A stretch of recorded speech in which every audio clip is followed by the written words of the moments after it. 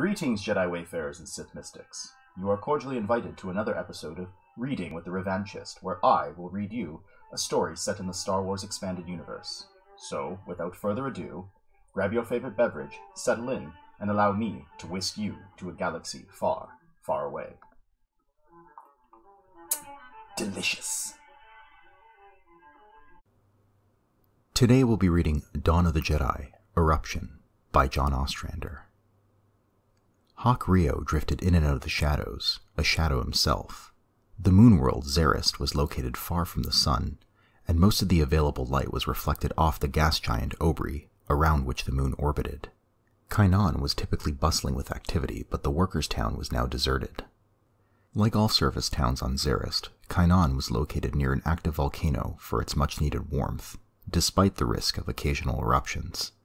The authorities usually predicted the eruptions in time and evacuated the threatened areas, just as they had recently done with Kainan. No one was left in the town except Hawk. In theory. In reality, the Jedi Ranger spotted two figures atop the flat-roof building less than a kilometer away. Only 5 stories high, it was still the tallest building in the area. They were Twi'leks like himself, and armed. Hawk opened his comm and called his partner. Her surroundings, Lannery Brock decided, were beautiful. Underground seas flowed through large caverns, smoothed with high vaulted ceilings and natural minerals giving off enough light to create a twilight effect. It was no wonder the rich Zarist chose to live in the warm caverns rather than the cold surface of the moon. It was calm on this island, lending itself to meditation. Peaceful. The negotiations were not. The management of Desane mining and the manual laborers were now simply shouting at one another. Ill will was building. Lannery was finding it difficult to maintain balance between the light and the dark sides of the Force, as she was taught. Management consisted entirely of the extended Desane family, which was headed by Emin Desane, the tall, pale patrician head of the clan. The workers, both human and alien, were led by short, weather-beaten Arco Santis, and demanded a voice in how the company was run. They left Zarist to labor at the gas mining operations floating above Obri. The pay was steady, if not generous, but it was a hard life. For their part, the Desanes were loath to cede control to anyone who was not family.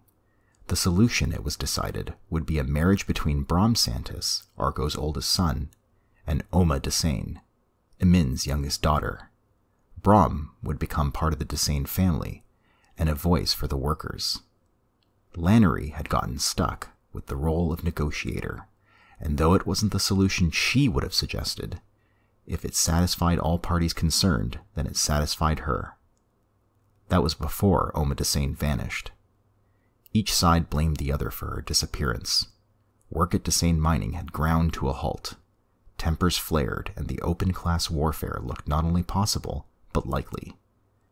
Lannery and Hawk had been sent by the Jedi Council on Tython to prevent violence and find the girl. Lannery's comm buzzed. The Ranger swung her long legs out of the chair, turning away from all the shouting. "Please tell me you found the girl." "I may have found her," Hawk replied. "I went to the spaceport to check who arrived or left around the time of the kidnapping.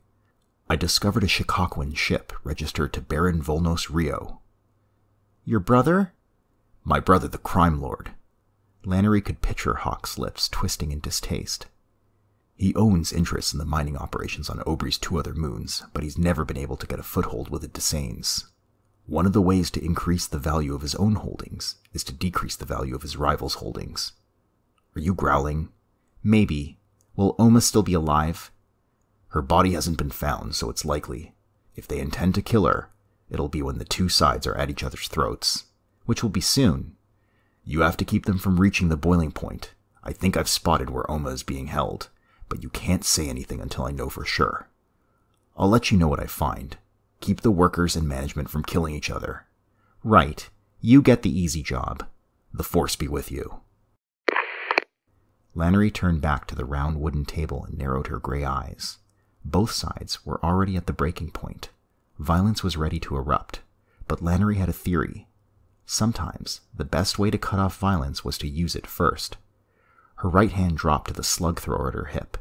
She didn't often carry one, didn't need it most times, but something told her to wear one today. If there's one thing Lannery learned through her experience, it was to listen to her instincts. With one fluid move, she aimed the slug thrower straight up over her head and fired 3 bursts into the ceiling. The arguing stopped dead, and all eyes went to the auburn-haired ranger. Jedi were mysterious beings to most of the sentients of the settled worlds. They went where they willed and intervened where they chose, or, they claimed, as the Force directed. They had strange powers and were both respected and feared. Right now, Lannery was feared. Good. That meant she had their attention. The slug thrower still in her hand, the Jedi Ranger sat back in her chair, placing the weapon at the table before her. The barrel pointed at the now silent delegation. She spoke quietly. The last time I was negotiator was on Skagora. Before I was done, forests were ablaze and one of the parties was dead. She leaned forward. I was hoping these negotiations would go smoother. In truth, the deaths and the burning forests on Skagora haunted Lannery. The negotiators here on Zarist, however, didn't need to know that. Perhaps we should begin again, she suggested in a low murmur. They did, quietly, and with nervous glances in her direction. Certain he hadn't been seen by anyone, Hawk reached the side of the 5-story building and glanced upward. One guard was directly above him, and the other would be across the roof. It was vital that he silence both before they could give alarm, assuming the girl was alive. The ranger brought his sword out of its sheath without a whisper, holding it to his right hand as he let the balance within him slip into the dark side. Hawk knew the dark side well. He dwelled too deeply in it once, and it got him sent to Bogan, a moon of Tython, where those who drifted too far to the dark side were sent by the Jedi Council for solitary reflection and meditation until they returned to the balance. Right now, he needed to use aggression, however, which meant channeling the dark side. He eased into it with a comfortable familiarity while he crouched, and then leaped straight forward, letting the Force carry him. Hawk cleared the edge of the roof, right in front of the very surprised Twi'lek guard, and without hesitation slashed his sword across the guard's neck. He died silently. The other guard sensed something amiss and started to turn. Hawk gestured with the Force and pulled him across the roof. The guard gasped for a moment before being impaled on the ranger's sword. Their eyes met and Hawk recognized him.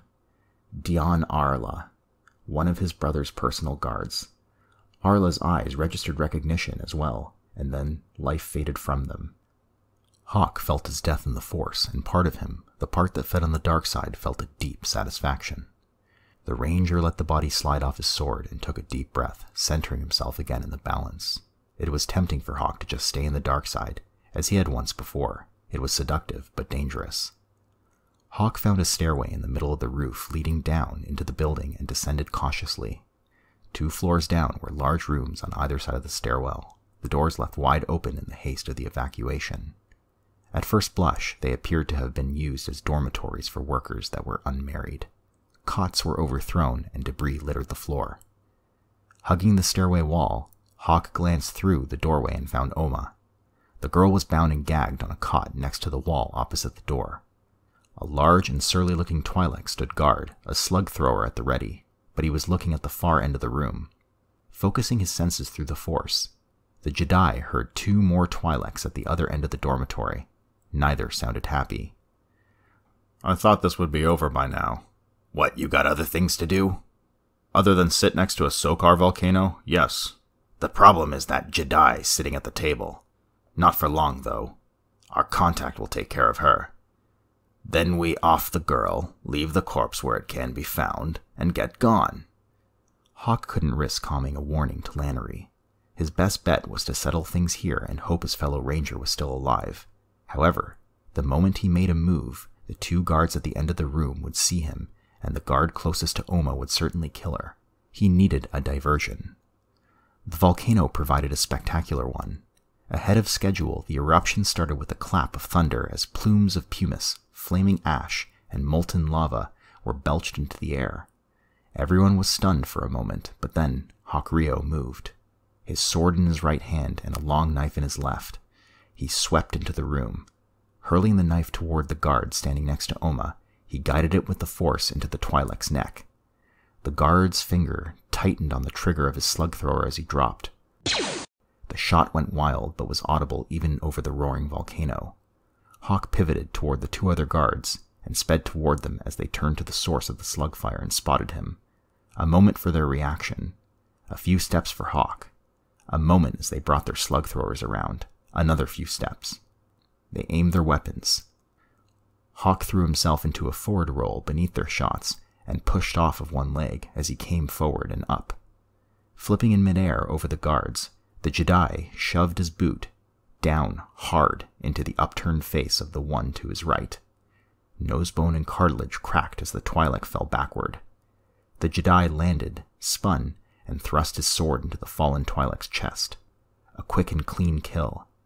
His partner kept firing, but always where the Jedi had been. Hawk landed in a crouch and, with a gesture of his hand, delivered a force blow that sent his target backward through the window. The Twi'lek's scream was covered by the volcano's roar. Hawk preferred not to kill when he had the option, but there was no time and no other choice. Still, the dark part in him exulted, and he struggled to bring himself back to the balance. Hawk squatted next to Oma. "I'm Jedi Ranger Hawk Rio, and I've been sent here to rescue you. Try to be calm." Picking the teen up, Hawk threw her over one shoulder and raced back up to the roof. Superheated volcanic debris rained down on the town, the wooden buildings starting to catch fire.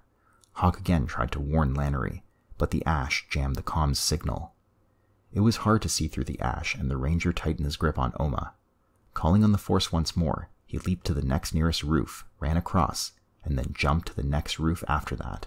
He could barely breathe and was jumping blind, but he hoped he could trust in the Force that he was taking them out of danger, and that Lannery was not dead. Ranger Brock eased back into her chair. The discussions were still going nowhere, but at least everyone was civil. A servant brought her a goblet of wine, a Weissamond red, something she had developed a taste for on Skagora. Lannery raised the goblet to her lips and paused. She knew the bouquet of the wine, and something bitter underlay the aroma. Lannery turned her head to glance at the servant who had given it to her. A nervous little man, as old as Emin Desane. Fear came off him like a wave, a bitter aroma of its own. The servant turned to run. Lannery caught him with the Force, lifted him up, and dropped him onto the round table. Thrusting the goblet in his face, Lannery whispered, "I think this vintage is off. Please, taste it." The man's eyes went wide as he babbled incoherently. Lannery growled, "Drink it, little man, or I will make you drink it." She didn't have that ability, but it was commonly believed that the mysterious Jedi could seize your mind. That fear, that superstition, sometimes served the Jedi almost as well as the Force did. The servant certainly believed the stories. "No, it's poisoned," he blurted. Lannery folded her arms, keeping her eyes on the would-be assassin. "Master Desane, you have a traitor in your midst. The kidnappers would have needed someone on the inside to reach your daughter. That traitor is this man." Emin Desane looked at his servant, appalled. "Bertolo, all these years you have been a trusted servant, almost a member of the family. Why?" "Because all these years I have only been a servant," Bertolo said quietly. "Never a member of the family. I wanted to have something of my own before I died, a chance to leave this wretched rock." Desane's voice seethed with fury. "Where is my daughter, Bertolo?" "With any luck, dead, my lord." Lannery's comm buzzed. "With any luck, my lord, she is not," she said as she activated the comm. "Hawk?" "Lannery, someone is going—" "Yes, I know. He tried and failed. Is Oma Desane with you?" "She is," Rio said. "But we have another problem." "What do you mean you refuse to marry Brom Santis?" Emin, while relieved to have his daughter back, was furious. Oma Desane stood alongside Hawk Rio with the delegations on the island in the cavern. She, like him, was covered with ash, making her pale skin even whiter and powdering her dark hair the same hue. Free from her bonds, she stood glaring defiantly at her father. Oma's chin jutted out. "I mean, I won't marry him. No one asked me if I wanted to get married. I don't and I won't." "You have your duty to your family." "I have duty to myself. I don't know this Brom. I don't love him, and I won't marry him to settle some dispute." This set off another round of arguing between father and daughter, with Santis pitching in. "This is breaking down quickly," Hawk murmured. "Actually, my sympathies are with the girl. She shouldn't be a clause in a treaty," Lannery murmured back. "If she doesn't relent, the negotiations will likely collapse and everything we've done will be for nothing." "I think I may have another solution," Lannery said. "First I'll need their attention." She shot her slug thrower 3 times into the air, and again with the same effect. Very pleasantly, Lannery spoke. "In other parts of the solar system, rival interests have a practice called fostering. I suggest you try it. Oma would become a foster child in the Santis household, and Brahm would be the same with the Desanes. Each would be treated as a full member of the family they are with. They would spend 6 months with one family and 6 months with the other.